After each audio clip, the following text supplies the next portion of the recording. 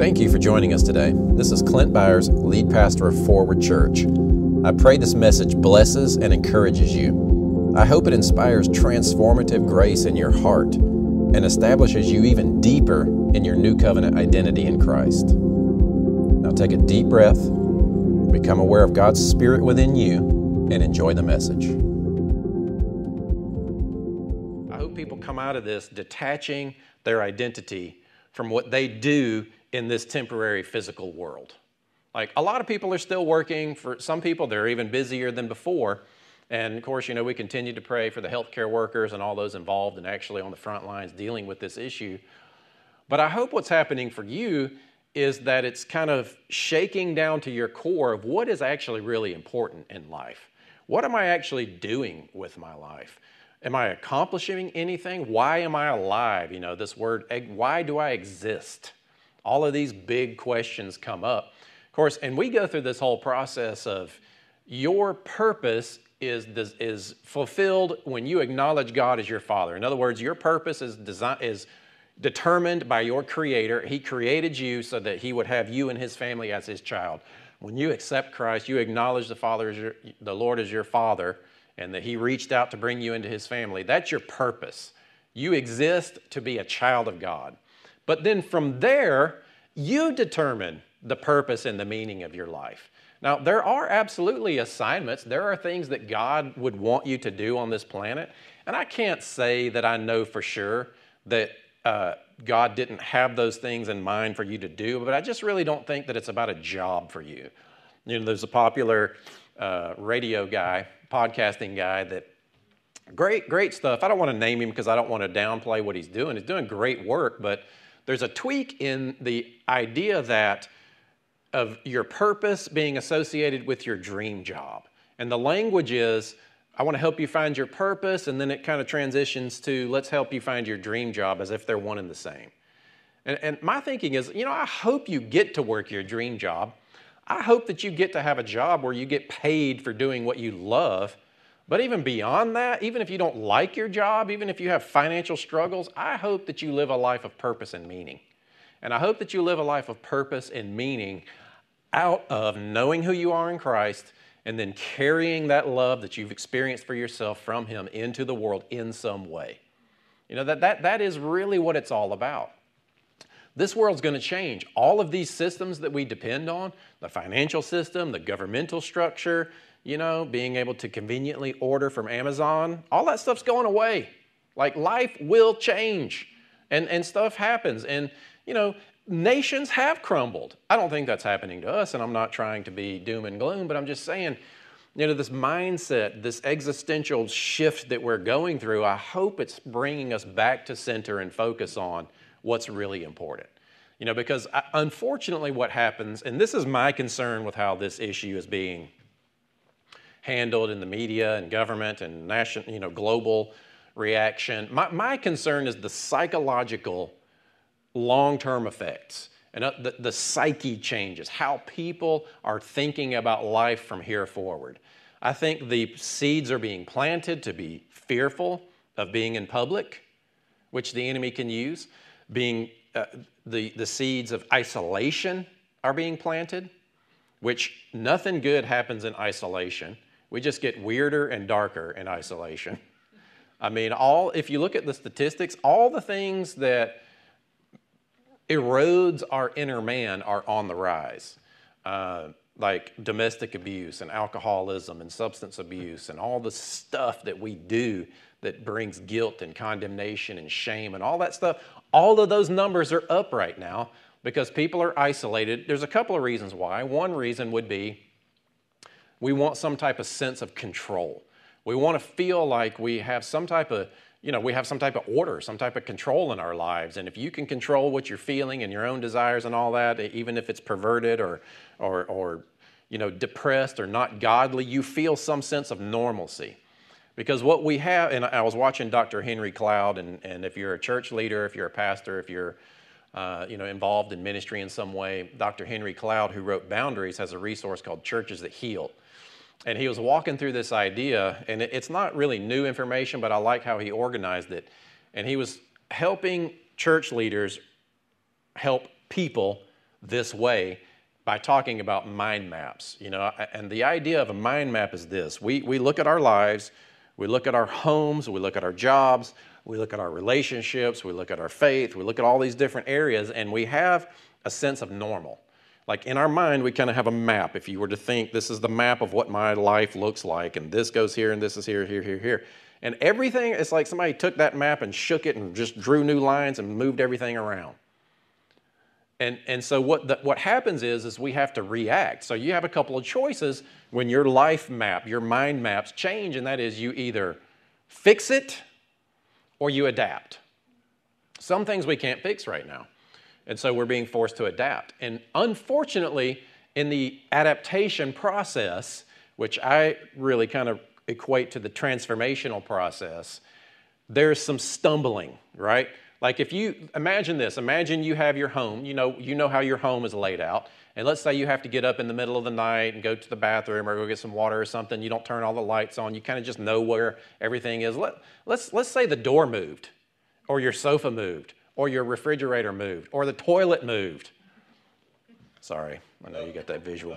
I'll let that play out for just a minute. Anyway, what would you do? You're bumping into things, you're figuring things out, but it would take a little while, but then you'd figure it out. You could turn the lights on and adjust. Oh, okay, I see things. You could move things back, but there's an initial process of stumbling and relearning and calculating and figuring. And I think even our identity gets put into a map. Like, I think we have to remember what we are as children of God in new circumstances. I think some people even forget that they're Christians in a situation like this. Forget that the Spirit of God is with them in a situation like this. You may have found yourself wondering, well, how does faith help? Well, how does prayer, why should I continue to pray? Do we really need church? What is the bill? Church is not about bill. All of those questions arise, and we start trying to reorganize and rearrange things. And I think that's a good thing. It's a healthy thing to really look and question and wonder about all that stuff and come up with a new perspective. Now, also keeping in mind that we don't have to lessen our expectation of the promises of God. We shouldn't adopt a new, darker view of the world because the kingdom of God is still advancing and we ultimately know we're moving toward the restoration of all things. Like when I think about the future, that's what I think about. I don't think about destruction and darkness and all the things that can happen. If God needs His church to be ready for something or make some changes, He'll let us know. He'll provide in the process. Like that's pretty much as simple as it is for me. Just expect that He will actually lead and guide us through whatever the process looks like. But I just wanted to plant that seed in your thinking. Cut yourself some slack. Give yourself a little bit of a break because everybody's adjusting and adapting. But also remember who you are. Remember what Jesus did and remember who you are. What does it mean to be a follower of Jesus in the time like this? How can I express my faith? What expectations can I have? All of those big questions. And so today, I just wanted to go through a couple of scriptures and reinforce some things in you. As Mike said earlier, some of you might be watching for the first time. Some of these things may be new to you. It may sound a little bit technical. If you watch us, if this is your church or you watch regularly, some of these identity things will sound familiar, but I hope that you take it and it helps you as you're going through this perspective shift and as you're contextualizing everything in your life anew. I hope it reminds you, okay, let me touch base on this. Because I think I'll just kind of give you the bottom line from the beginning and then I'll dig it out and then we'll wrap it up. But believers, we have to remember that we are not contrary to God any longer. We are not in a position where we're trying to prove our faithfulness. We're not in a position where God is taking notes on what you're doing. It's like, oh boy, this pandemic is happening. Boy, I thought you were stronger in your faith than that, but you're making some really bad decisions right now. And all it takes is, not like God sitting up there evaluating how well you're doing, adjusting to sin and death in the world. You know what I mean? I think if God were evaluating anything, it would be listening. are you listening to the leading that he's giving you to remind you who you are and feed on those spiritual things that he's giving you? But even that is not like a test. So I wanted to remind you of who you are in him. Inside, you're a friend of God. You're a child of God. You are safe in his family. And even when your life feels like it's upside down, and it is for many of you, you can go back and touch base and remember who you are in him. So let's read through a couple of these passages. I'm going to start in Romans 6. That might have been the longest setup in the world for a couple of scriptures. All right, so Romans 6, starting in verse 1. And you know, I love this. I think we as New Covenant-focused believers, I don't even really like the term grace message or hyper grace or any of that stuff. It's the gospel of the kingdom of Jesus Christ. But I feel like we should memorize Romans 6 because this is what people come back that haven't yet seen that revelation of the freedom that we have in Christ. And this is the response. It's like if you're preaching this stuff or trying to help people believe who God really is in terms of the finished work of the cross, you've had this conversation. You know, Paul's preaching the gospel and they're like, well, the carnal mind logically thinks, well, if it's finished, then their heart then sends up a message, then it's okay to sin. Or you're saying that it's okay to sin. It's like, are you kidding me? What? No, that doesn't make any sense. So I don't want to give you the homework assignment to memorize an entire chapter, but maybe I will. That'll be your Easter homework. Memorize the entire chapter of Romans 6. All right. What shall we say? What then shall we say? Shall we continue in sin so that grace may increase? Certainly not. Or God forbid. Or, my translation would say, what? How'd you come to that conclusion? Anyway, how can we who died to sin live in it any longer? Now, this is where I'm wanting to go. I want to talk about the freedom that we have as believers. Because freedom, it came with a price. Freedom is not free. Jesus paid for it. And freedom is not truly embraced and experienced. Freedom does not produce the fruit of the kingdom of heaven within you unless you take personal responsibility to guard and protect the freedom that you have and live well within it out of a deep sense of personal responsibility to yield to what it cost to put you in that place of freedom. And I'm seeing connections more and more and more in how this particular nation was built. And I'll give you a little bit of a plug, Mike Crane. I know you're working on some content of, having that conversation of what freedom and faith and all that looks like. Look for his YouTube channel coming soon. He's getting elbowed over there. Get to work. We need to hear it. But so you got a lot of freedom in your home right now. You got a lot of freedom in your life right now. It's up to you to take personal responsibility to manage that freedom well. I don't want you to feel like you got to work all day, every day, and it's like come up with these new things. It's just like, no, as I live within this situation, this new perspective, this shift in what's going on in the world and in my life, how can I make sure that I'm taking advantage and living well within the freedom that we have in Christ and let that freedom define what life looks like for me going forward? So, how can we who died to sin live in it any longer? Or aren't you aware that all of us who were baptized into Christ Jesus were baptized into his death? Now, as I was praying this week, the idea really came out, and it's something that I've seen before, but I feel like, it's kind of the focal point of this particular message. And it's not that you are free from the power of sin just for the purpose of not sinning anymore, but it's really talking more about your nature and who you are. Let's keep going, and I'll explain what I mean by that.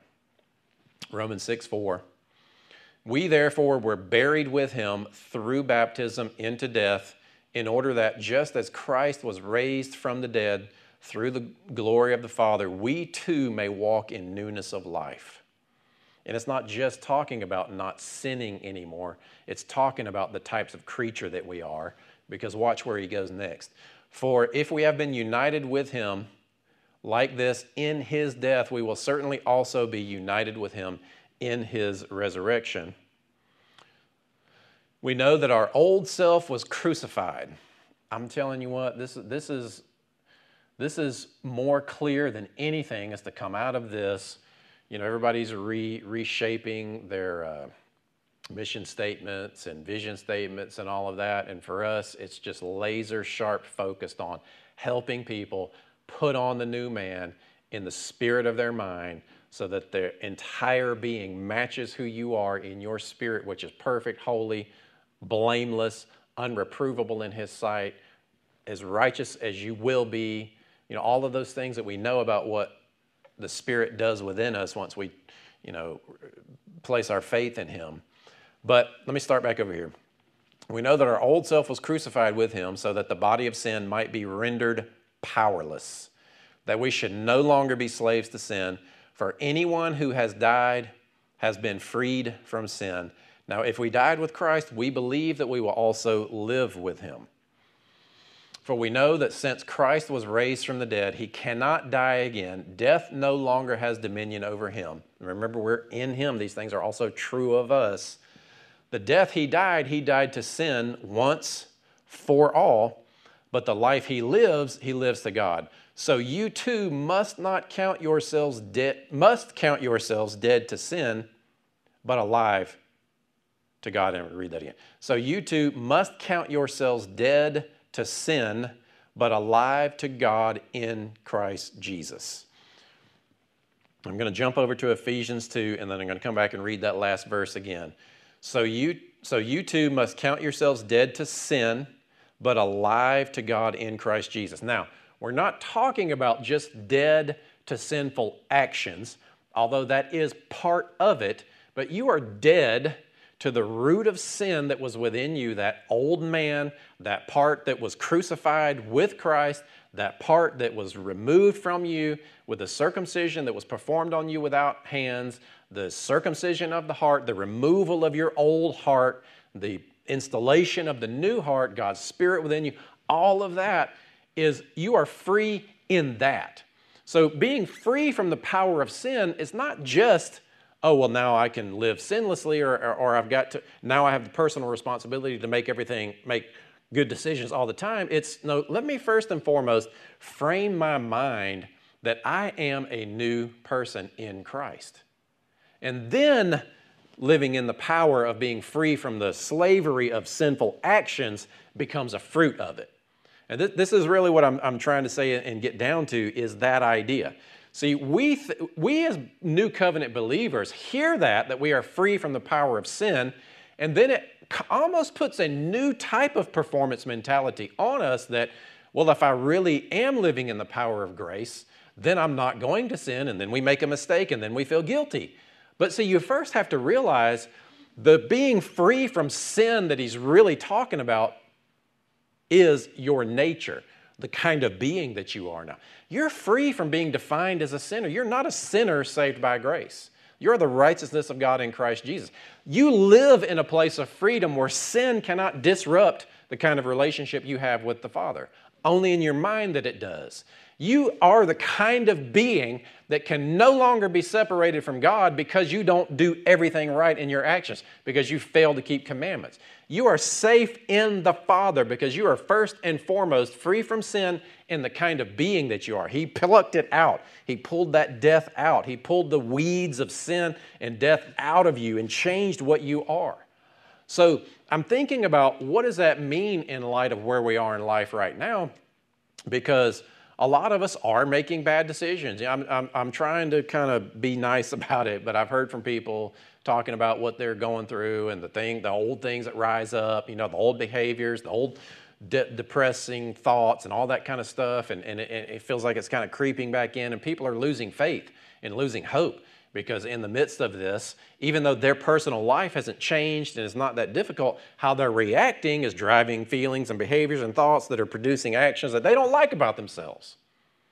And you got to remember, no, I'm not at enmity with, I'm not an enemy of the Father. I it's not natural for me to want and desire, because there's so much guilt and condemnation that comes along from mismanaging freedom. Are you with me? Am I making sense? We're free, but there's a price for that freedom. There's a personal responsibility to live well within that freedom. But if you don't live well within that freedom and that guilt and shame rises up related to your behavior, reset and remember, I'm not going to psychoanalyze myself in isolation and get depressed and drink a fifth of vodka just because I've made some bad mistakes. I'm going to go back now. I'm going to remember. Don't sin, but if you do, you have an advocate with the Father. And that advocate is reminding you, I've paid the price for all this stuff. There is no guilt and shame on your life. There is no condemnation from the Father on your life. You are a new man. You are a new creature. Just remember who you are, put that on, and go back. And see, that's the stumbling around that we're doing right now and responding to what's going on in the world right now is where we're trying to redefine and find that place of living successfully within the freedom that we have as believers following Christ. All right, let's jump over to Ephesians 2. So that's kind of the same thing, but there's some phrases in here that I really want us to focus on as your homework. All right, Ephesians 2. For it is by grace, this is like a really technical Easter message, right? Aren't you glad you tuned in to Easter? You thought you were going to hear about bunnies and eggs and stuff like that. But, I think last year I preached like this super deep technical Easter message as well, but it's just what comes out of me. Some of you may only watch one service this year, and what I want you to come away with is God is not holding your sin against you. You're in a place of freedom with Him, and He gives you the power to live well within that freedom. And it's okay that you're stumbling around right now because you still have that advocate with the Father who's leading you into that place of success and managing this freedom well because you're a new person. So let's keep going here. Ephesians 2:8, for it is by grace you have been saved through faith, and this not from yourselves, it's the gift of God. Praise God. Not by works, so that no one can boast. For we are God's workmanship, created in Christ Jesus to do good works. Now the legalist hears, if I'm really going to be who I'm supposed to be, then I'm doing these good works. It's like, no. Here's what he's saying here. Let me finish. Which God prepared in advance as our way of life. In other words, God is this craftsman, and He's reshaped and recreated the kind of being that you are so that good works naturally come out of you. And you're sitting there beating yourself up because these gross works are coming out of you. You're feeling depressed and separated and all that darkness and all that stuff that sets in during a time like this. And you're starting to look at yourself and you're questioning. And some theology wants you to feel that way. Some theological systems want you to believe that you are just a depraved, disgusting, like the worst thing you could imagine. And you have no chance of choosing God at all. But, I won't continue how I feel about that. You might can figure that out. But you have been recreated so that good works naturally come out of you. Remember that. Let yourself off the hook a little bit. Quit beating yourself up. You've been redesigned and reshaped. The only reason you're not naturally living and managing that freedom well now and in this kind of situation and even beyond is because you're just forgotten who you are for just a little while. Life has changed, things change, you're adjusting, you're creating those new mind maps, you're finding a new normal. You might have forgotten who you are temporarily, but remember, you have been recreated into the kind of being that naturally produces good works. It's not your nature to desire darkness and sin any longer. You might temporarily behave that way, your emotions might feel that way, but it's not who you are. You've been recreated, not so that you will do good works, but so that they will naturally come out of you. Do you see that? Like you're the kind of creature that when wound up properly and released into this earth, fueled by grace, just does good works. Like that's what you naturally crave and desire. You know you do because you feel so bad when you don't. All right. For we are God's workmanship created in Christ Jesus to do good works, which God prepared in advance as our way of life. Like it's just your way of life to crave righteousness, to love righteousness, to live within holiness. You might not be living that way right now, but don't beat yourself up. Remember that you have an advocate with the Father. Remember that Christ Jesus was crucified for you. Remember that he rose again and conquered that stuff. Put yourself back in worship and faith toward him. That's the personal responsibility of freedom, is to believe. You know, the disciples came to Jesus and said, what must we do to work the works of God? What must we do to be the type of creatures that are doing these good works? And what did he say? Believe. Only believe. Why? Because when you believe, all things become possible. And when you believe that all things are possible, you yield yourself to the kind of fueling and direction from the Lord that leads you into that type of fruit. All right. Let's keep going in Ephesians 2, verse 11. Therefore, is that the right next one? Yeah. All right. So 10, 11. Therefore, remember that formerly you who are Gentiles, and now you can think of Gentiles as just outside of the family of God, outside of the chosen people. Therefore, remember that formerly you who are Gentiles in the flesh and called uncircumcised by the so-called circumcision, the Israelites, the Jews at the time, that done in the body by human hands, remember that at that time you were separate from Christ, alienated from the common. See, here's my point. Don't start thinking again as if you did when you were that separate from Christ person or creature. You know that you're saved and safe in him, but don't let this condemnation creep up on you because you're not living well within it. Remember that at that time you were separate from Christ, alienated from the commonwealth of Israel, and strangers to the covenants of promise, but no longer, without hope and without God in the world. But now, say, but now, in Christ Jesus, you who once were far away have been brought near through the blood of Christ. For he himself is our peace, who has made the two one and has torn down the dividing wall of hostility or enmity. And I'll finish this and then go back to that. By abolishing in his flesh the law of commandments and decrees.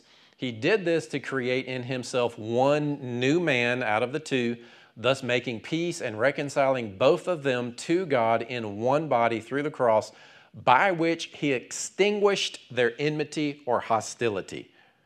And see, this is really the bottom line point of where I'm going today. Quit beating yourselves up and judging yourself based on your failures and based on your behavior if you've said yes to Christ and you are a born-again believer. Realize, yes, that is not good behavior. Yes, that is not honoring to the Father. That is behavior that is not pleasing to him.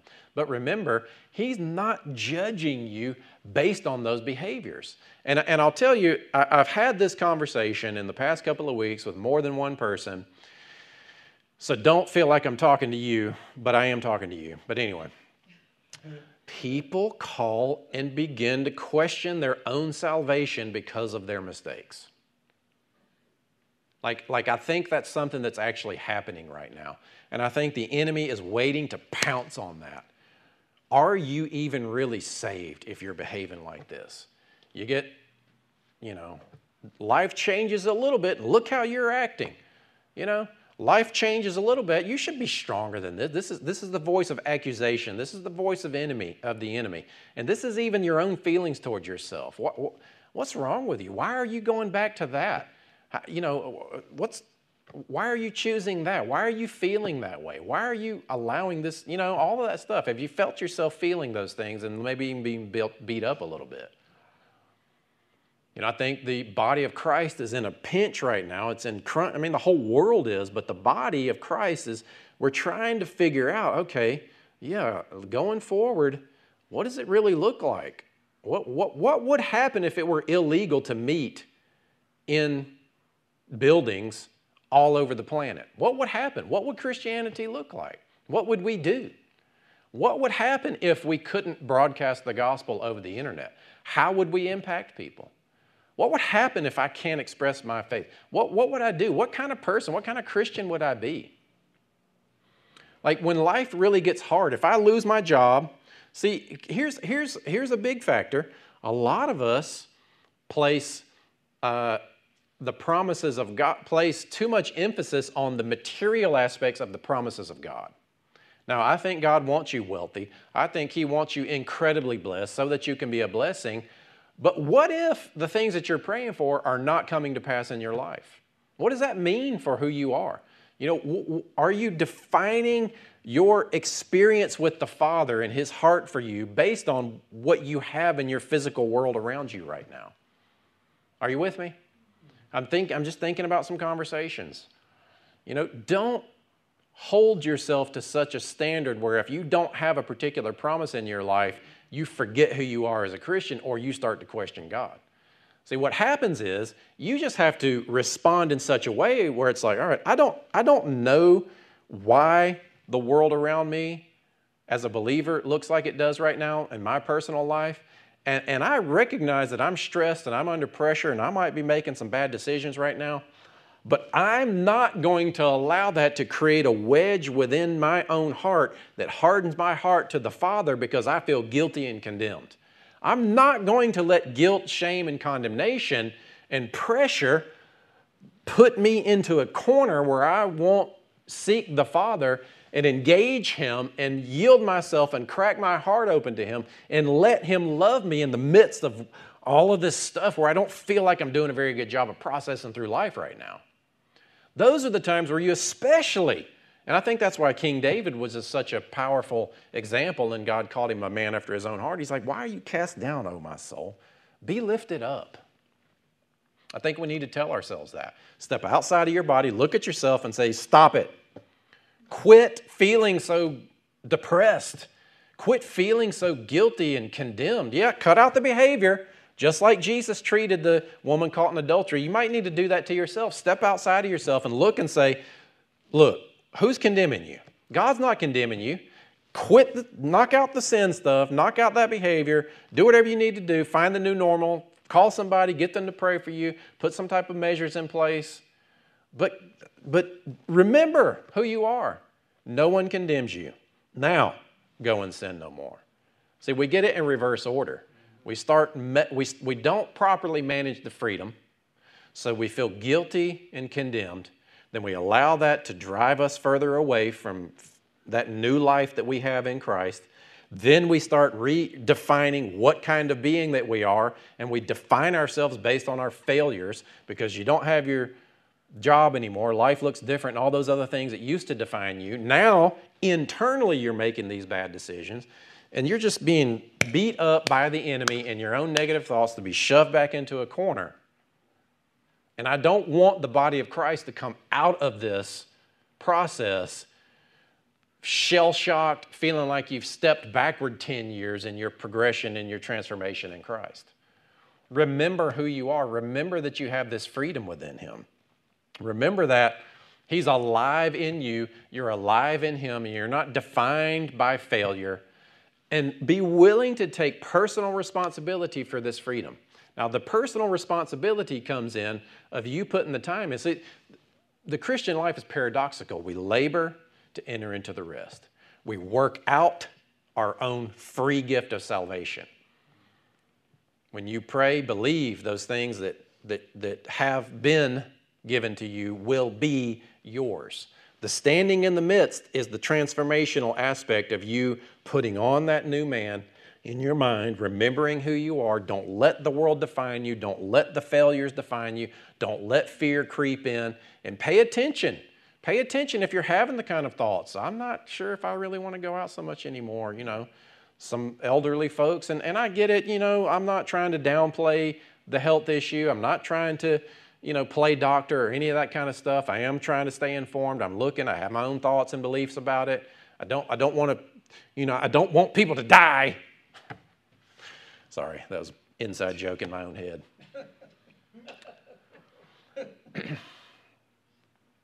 But, I just don't want to see the body of Christ emerge from this weak and beaten up because we've poorly managed freedom in the midst of stress and difficulty. I want us to come out of this stronger, refined. I want us to come out of this with more faith toward Him, more innovative to spread the gospel, more energized and hopeful to experience the promises and the blessing of God.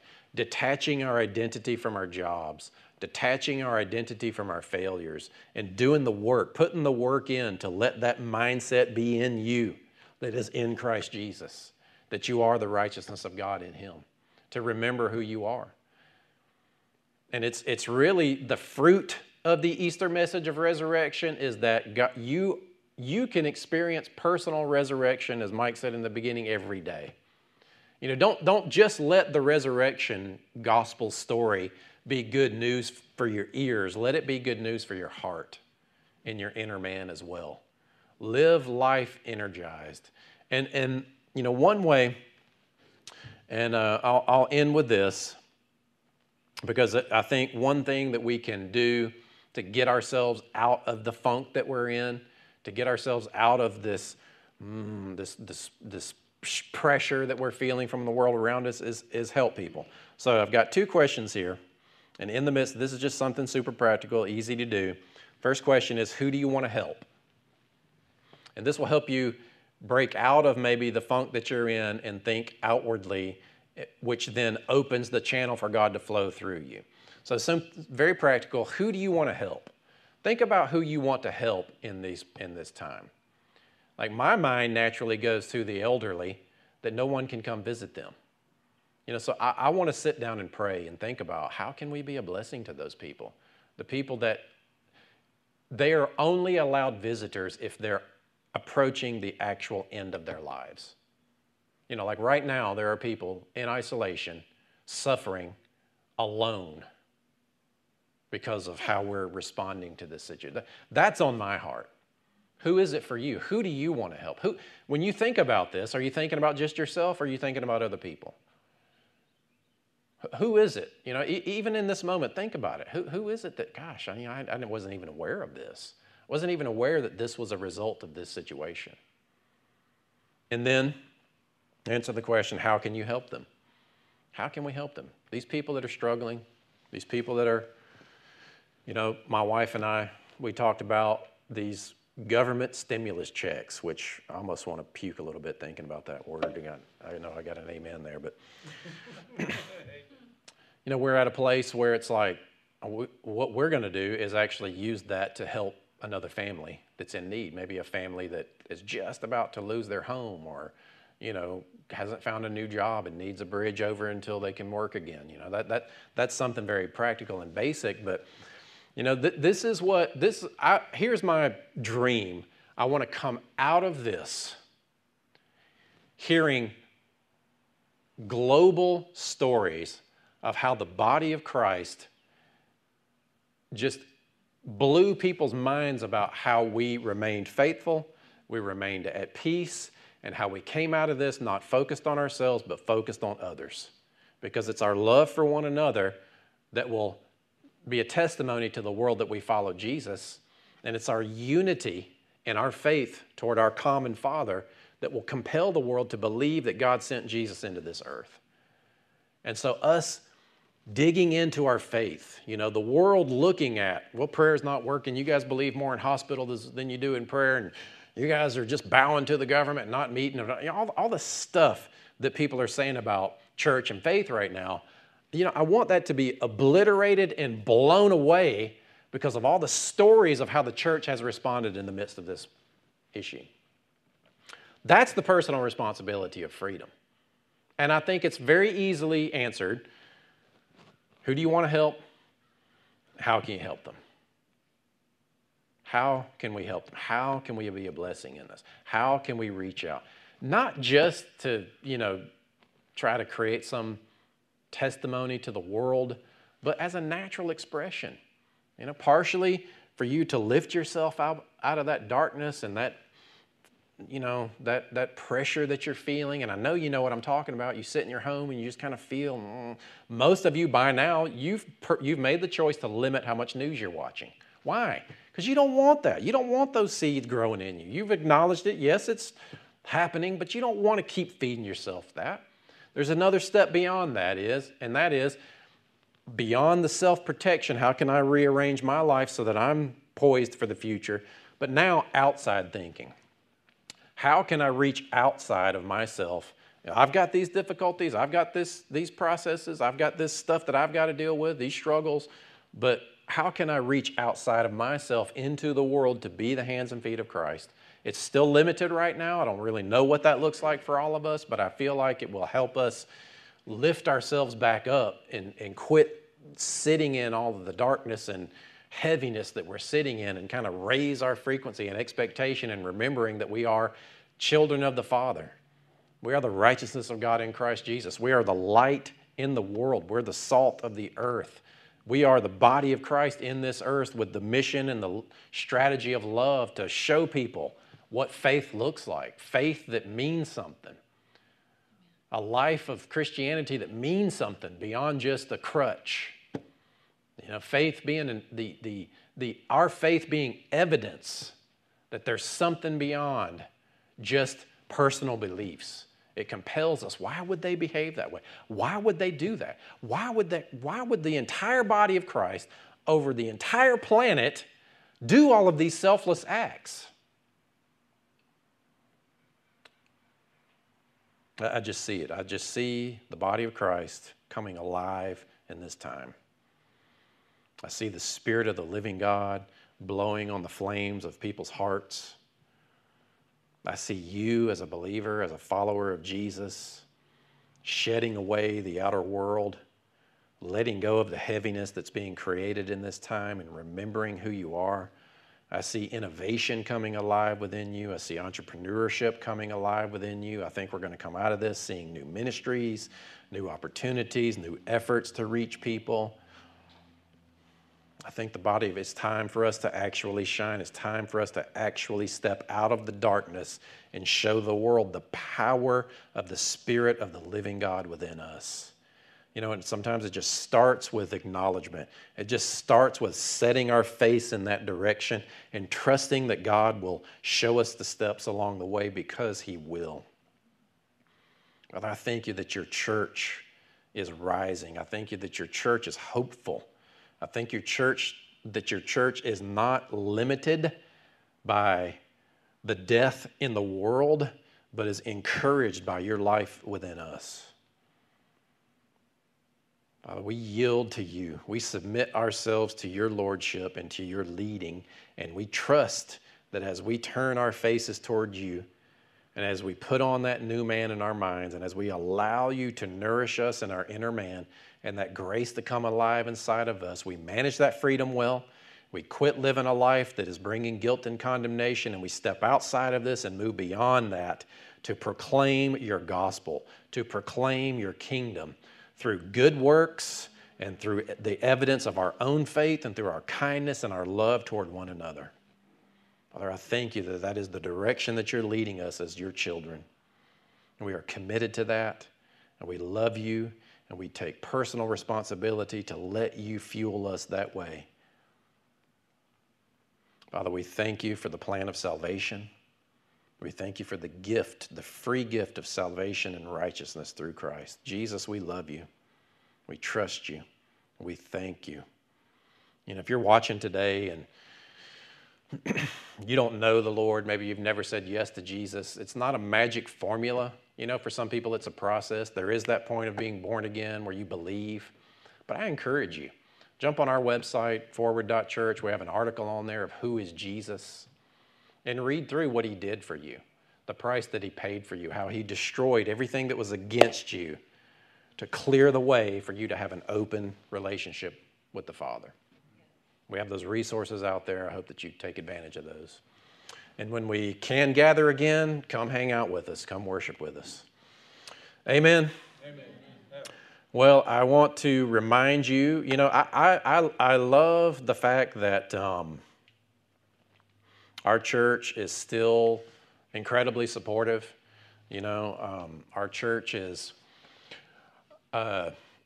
we haven't even really, maybe a little dip in finances, but not much. It's not even really noticeable hardly. But, in this process, I want to talk about giving for just a minute. I mentioned it at the end of the last service, but, now's not the time to hoard and be stingy. You know, don't think that I'm trying to manipulate you now because I'm worried about money. I'm not worried about money. I don't care if we have a building or not, honestly. We'll pack it, everybody into my living room and spill out the doors, back porch, backyard, and I'll have church there. I'm not. My point is that in this time now, you need things to keep your heart open to the Lord. And there's no more fundamental way than to take your hard-earned money, that money that you might even need right now, and give a fixed percentage of it to the work of the ministry. If it's not this church, then something. Because it's not about you keeping God happy. It's not about you doing something where God will rebuke the devourer on your behalf. He has rebuked the devourer. There's nothing being held against you. It's not illegal if you don't tithe. You're just missing out on an opportunity to shift your heart and keep your heart open to Him. Just like getting over yourself and stepping out and being a blessing to the world around you helps your heart stay open to let God flow through you, so does giving. Giving of your finances. You know, it's when you give your money, it's telling your inner man and your being, this is not my God. This is not my provision. I'm going to use this to be a blessing because I'm acknowledging that God is my Father. And when you take that act, you're giving yourself an opportunity to believe. You're giving yourself an opportunity to remain in faith toward Him. Yes, you're sowing into ministries that have budgets and all that kind of stuff. Yes, that's happening. There's not some empty promise that you get the same rewards that ministry gets. I don't know. If that's true, that's true. But I hear that kind of stuff preached, and it's like, can we just make it about what's actually going on between us and the Father without trying to hype these empty promises of charismatic whatever? I don't know. I'm really not trying to be negative. I just want to lift all of that stuff off and just make it about, I trust you, Lord. You are my provider. And one way that I can tell my entire being to be persuaded that you are my Father is to give away something that I have worked for. I'm skimming right off the top this percentage as a testimony of your faithfulness and your provision in my life, and I'm giving this into the work of the ministry. Now, you add into that ministries that you believe in, churches that you believe in, that have added value to your life, and that you have purpose. You have a purpose for giving into that ministry. Not because you feel like you have to. Don't ever give out of obligation. Give out of a cheerful heart. Like, honestly, be happy and glad that you're getting to give. Because what it's doing, it's signaling to your entire being, we're going to trust God. God is my provider. This temporary construct of money, which they just pull out of thin air these days, doesn't even mean anything. It doesn't even mean anything. Like nothing. It means nothing. It's an illusion. But given the system that we're in, it is a powerful tool to help me stay in faith toward God. And so I encourage you, be generous. Be giving. And like I said, if not this church, into something. And do it regularly. Make a decision in this time. You're going to trust God. God is your provider. And then you watch. I'm not going to make you any promises. That's between you and the Father, but you just watch. You watch. I have testimonies. I've heard all kinds of testimonies about remaining faithful in giving. So let me pray one last time and we'll close. Father, I thank you for all those that are watching. I thank you that we can still share in community in some way and honor your presence that is within us. We are the church. You know, I just have this picture of the entire body of Christ, every single believer on the planet. It's almost like I'm in space and I see the globe and I see billions of lights. And all of those lights are his believers. And all of those lights have the same light within them. And all of those lights are connected. And we are emitting that light into the world collectively, shining the love of God onto this earth, into this earth, because we are personally experiencing it. And the world can't help but take notice because of how we are responding to your love, Lord, and letting it flow through us as a testimony of your salvation and as a message of your love toward the world. Father, thank you that this planet is blanketed in love through your body. We believe and we trust, and we will manage that freedom to be a light for your kingdom. to bring glory and honor to your name. We love you. We love you. We love you. Amen. Amen. Thank you for taking the time to listen to this message. And thank you to those of you who support Forward Ministries financially. You truly are changing the way the world sees God. You're helping people detox from performance-based religion and experience God's love for them. We're committed to helping you renew your mind so you'll experience transformation and move forward in every area of your life. I pray you're making this heart journey. Visit my website at clintbyars.com for hundreds of free teachings and articles that will empower you to renew your mind and put on your eternal identity in Christ. I'm especially excited about my tools for transformation that have original music and modern technology designed to help you slow down and connect with the Spirit of God in your heart. I'd like to invite you to partner with Forward Ministries. Help us continue to spread the gospel and develop resources that are empowering people to grow in their identity in Christ. Thank you again for joining me. I pray God's blessings and promises over you and your family today.